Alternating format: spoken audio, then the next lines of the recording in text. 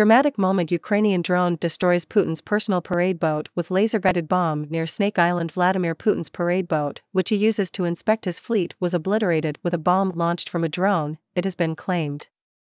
Dramatic footage shows the moment the Raptor-class patrol boat was hit and went up in flames near Snake Island in the Black Sea, as it tried to deliver supplies to troops stationed there. The Russian tyrant has used such a boat with the 001 designation for fleet inspections in Sevastopol and St. Petersburg.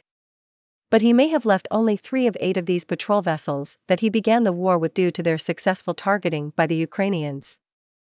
Ukraine Now Telegram channel reported, "We received information that one of the destroyed boats of the Raptor type in the Snake Island area was Putin's parade boat. The Russian leader's vessel is a specially equipped parade boat with tail number 001, said the report. On board, Russian dictator Vladimir Putin has hosted military parades in St. Petersburg and Sevastopol several times. The vessel was hit by a laser-guided bomb dropped from a Bayraktar TB2 drone near the island, which is about 80 miles from the port of Odessa.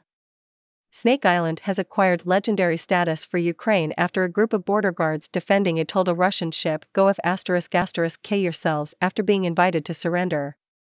The Russian vessel that was attacking them, the Moskva, was later hit by a missile and sunk near the island. Recent days have seen Kiev's forces launch a number of attacks on Snake Island. 2 other 55-feet-long Raptors have been hit in recent days in the area, along with a Cerna-class landing craft with a Tor surface-to-air missile system on board. And on Sunday, drone footage captured the dramatic moment a Ukrainian strike blows up a Russian helicopter on Snake Island.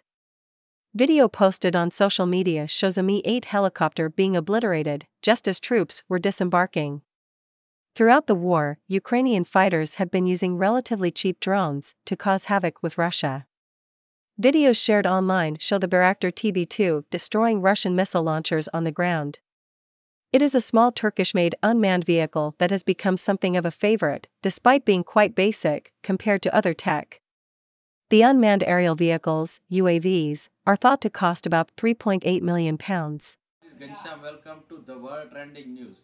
If you want to more update regarding around the World Trending News, then subscribe our channel and press the bell icon and share with your friend and family. Thank you very much for watching our video. Thank you.